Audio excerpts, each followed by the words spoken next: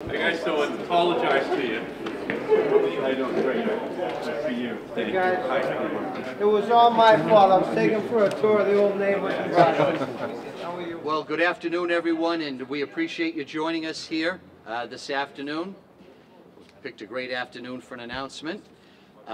Just before I introduce Senator Markey, we do want to recognize many elected officials that we have here in attendance. Senator Mike Brady, who we'll hear from in a couple of moments.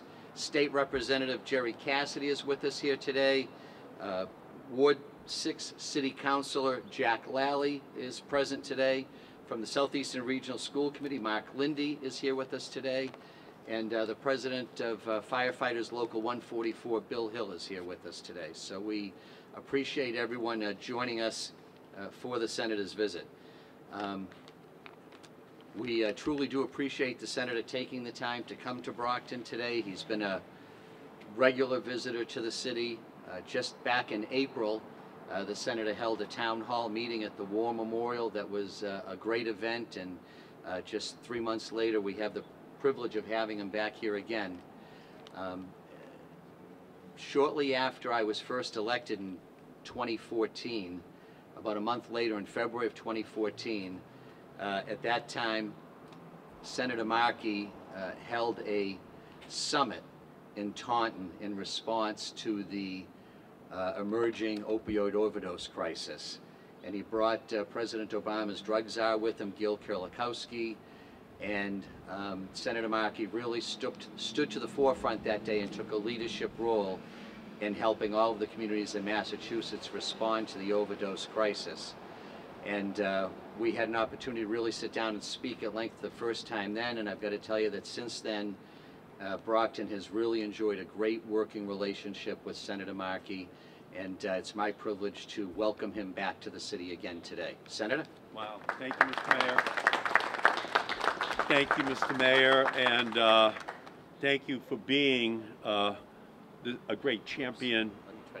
Thank you for being a great champion in this great city of champions, and we do go back to that first meeting in Taunton in February of 2014, and what you've done in Brockton is to create a model for how people who are suffering as part of this opioid crisis to be able to deal with it. And I learned about the opioid crisis not from the medical community, not from the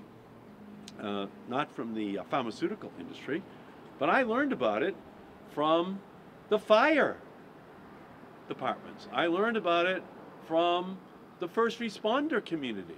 They are the ones who were talking about this epidemic long before the medical community did, because they were there every single day responding to this then heroin, now fentanyl epidemic across our whole country. But I had the first summit here with Gil Kurlikowski, who was the drug czar for the nation at that time, over in Taunton. The mayor came, the mayor acted, the mayor implemented strategies which are models, not just for our state, but for the whole rest of the country on these issues.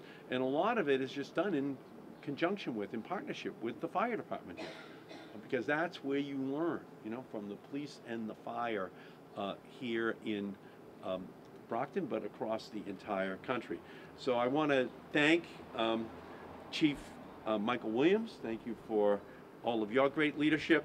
I'm here with my great friend, State Senator Michael Brady, with your great state representative, Jerry Cassidy.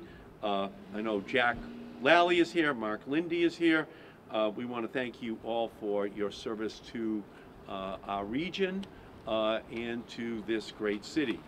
Now, across the Commonwealth, our firefighters put their lives on the line every single day as they bravely respond to emergency calls. And nowhere is that more true than right here in Brockton. The Brockton Fire Department works tirelessly serving their community. In 2016, 1 year, they responded to more than 25,000 incidents. That makes them one of the busiest fire departments in the entire United States, and the #1 busiest fire department in all of Massachusetts on a per capita basis. Roughly 1,000 of those incident responses involve firefighters having to charge into enclosed buildings full of dangerous and blinding smoke.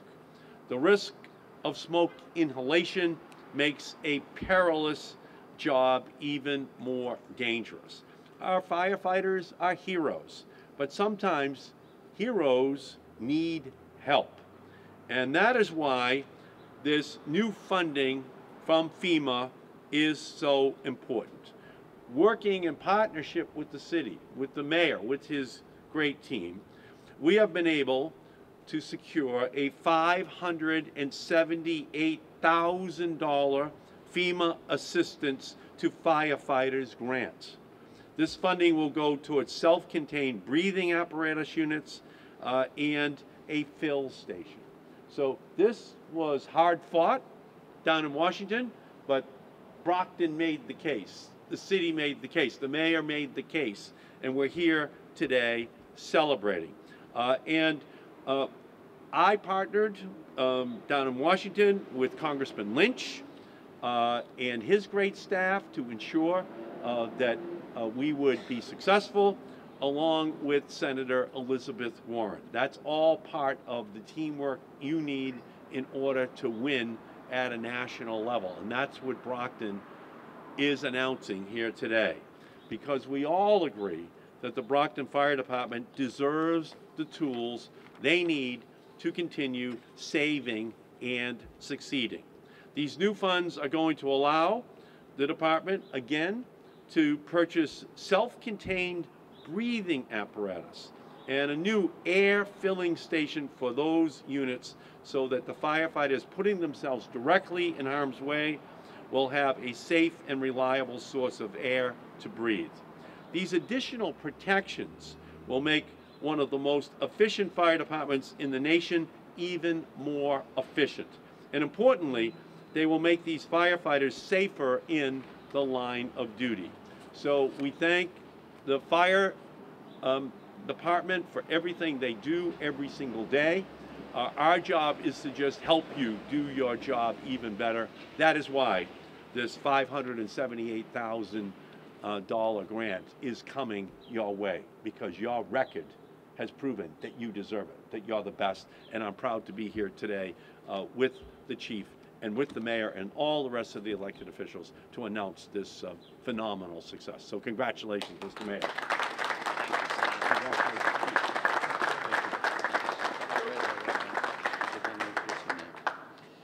Thank you so much, Senator. And as much as I always look forward to seeing you, I do like it a little bit better when you bring good news and a big check. So it's really nice to have you here today.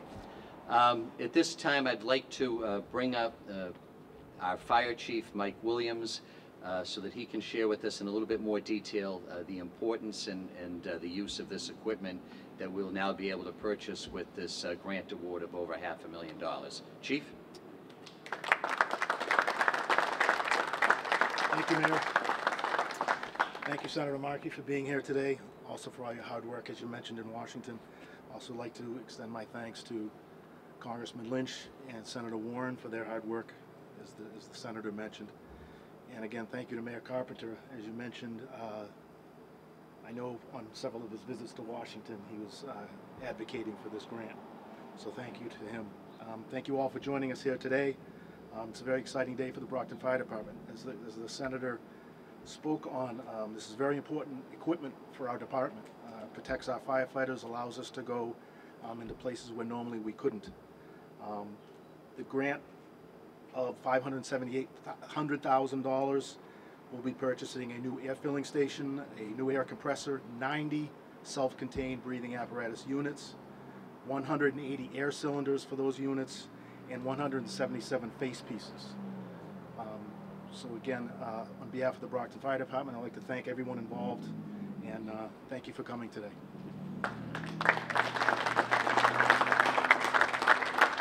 Thank you, Chief. Would also like to introduce State Senator Mike Brady for a few comments.